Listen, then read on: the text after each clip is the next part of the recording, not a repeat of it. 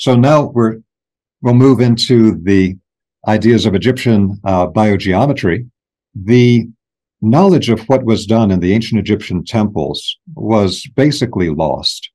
And they have a saying in Egypt that our mysteries were never betrayed, meaning that what was secret in the temple stayed secret in the temple. You know, for myself and for many other people who begin to remember past lives, one of the first past lives they remember is Egyptian. Now, I find that fascinating because we've had other past lives more recently. Why don't we remember those first? There's something about the Egyptian incarnations that are so significant to us. Would the energetic frequency that we lived in that life be so loud, is maybe just a slang word, but such a high frequency, such a standout frequency that we're picking up at that energetic signature in our past first, because it's like the most complicated, the most progressive? Could it be that? I do think that's one part of it. Many of the images you see in classical religions are sacred geometry forms that have a deeper meaning or teaching behind them, but only the initiates are taught the deeper meaning. The average person only understands at a surface level. Example, the original Jewish menorah from the Jewish Kabbalistic tradition. Mm-hmm. So there's 7 candlesticks. The first one is connected in a great arc to the 7th one. The second in a great arc to the 6th. The third in a great arc to the 5th. And the 4th one stands alone. Now, the Jewish Kabbalistic tradition has a very deep understanding of time and time cycles. And so what this embeds is that certain periods of time are divided into 7 stages, like a 7-stage alchemical process in time. Cutting to the chase here, without going into all the details, in the time since the Atlantean catastrophe in the Western tradition, it's understood, for example, with the European Rosicrucians, that the 3rd post-Atlantean epoch was the Egyptian epoch. And the one we're at now is the 5th epoch, the European epoch, where the Europeans became the dominant people. That's the one we're in now? That's right. And so there's a connection between the 3rd and the 5th, because it's like the 4th is the dividing point. It's like a mirror image.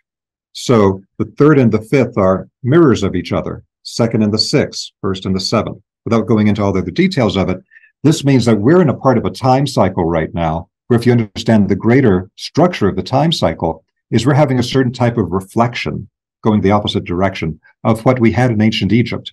And so we have a natural fascination with our time in ancient Egypt. And if you turn on, some documentary channel on TV, the vast majority of documentaries about ancient cultures are all about Egypt. There's very, very few about ancient Persia and other cultures. They're all about Egypt. But that's because that's being reawakened in us. The knowledge we had then, but now in a later stage of evolution. So there's hidden sacred geometry patterns of time as well as in space. So that's my answer to the whole thing about, why is the Egyptian so important now? How is it that we're connecting to these different time-space realities, the 3rd and the 5th, the 1st and the 7th, these things? How, explain that from a geometric standpoint, from a pattern standpoint. So when you have a cycle of 7, there's a natural relationship where the very first stage gets reflected in the last stage. It's a polarity relationship. Everything's polarities, right? Yep. So you're coming in and you're going out. They talk about that with dimensions a lot, where yes, like the last connects back to the first again. That's always the case. Okay. All of us that have these recollections of ourselves in ancient Egypt, there's a part of that that's being activated right now. Now, once we get into, if we're incarnating, let's say, in the 6th post-Atlantean epoch, we may be much more focused on our ancient Persian incarnations. That's something that will be called up inside of us. There's a great idea in what's called Vedic astrology, or Jyotish in India, which is that there are certain moments in time where your karmas will ripen. Your karmas will be activated.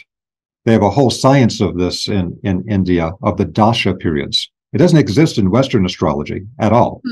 But in the Indian system, you can get your dashas read and you'll know what karma is going to ripen at what moment of your life.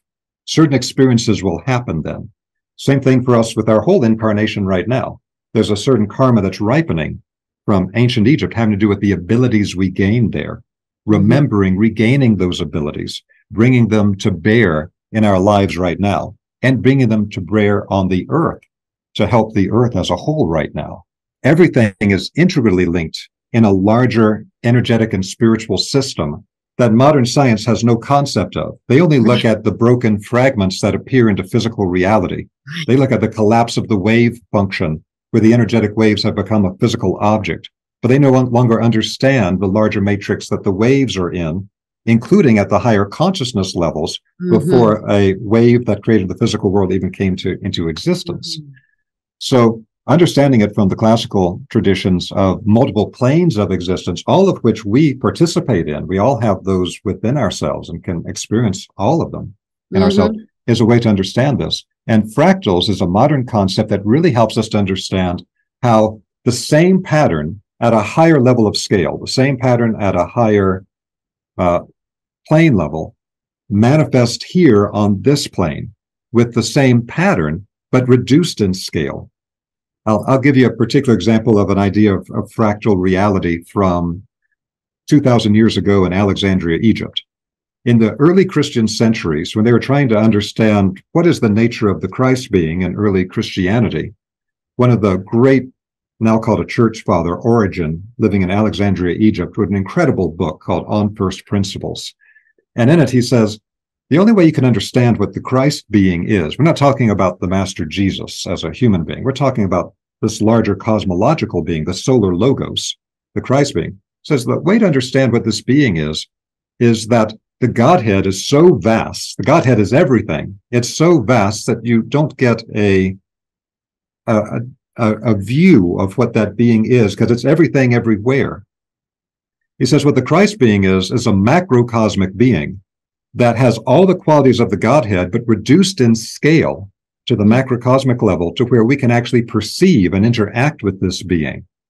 And then humanity also has the qualities of the Godhead, but we're reduced to the microcosmic level. We're another level reduced, but it's the exact same fractal pattern. And so we are microcosmic beings with all the potentials of the Godhead latent inside of us, most of which have been neutralized because people are so screwed up today. If you actually had these higher powers, you'd create incredible destruction all around you. But this idea that it's a fractal movement from one level to another is an ancient concept, but today we can express it in geometry and math and get it as a visual hit. That's why I like describing the idea about how the 7 time periods in a cycle work together by giving the geometric form. And that's what they thought in ancient Judaism too, which is why they gave the image of the menorah. They didn't explain to the average person what it meant. That was for the initiate to understand. That's the structure of time cycles. Is there something to be said about these geometric structures? Even being in Egypt, they said that the ram or any of the heads of the lions of the animals were actually geometrically activating something within you when you looked at it. Is there something happening by just observing these structures, these patterns? Absolutely. So for this, let me go to the work of biogeometry and my friend and teacher in Egypt, Dr. Ibrahim Karim. And he's got some amazing work on this within the biogeometry work. So one aspect of this is that he talks about the way that in ancient Egypt, they knew an incredible secret. And that secret was the design code behind everything in creation. The design code that allows you to crystallize physical forms into a physical world from higher energetic states. And that this became expressed through things like the hieroglyphic text and through some of the expressions that they had with design in ancient Egypt.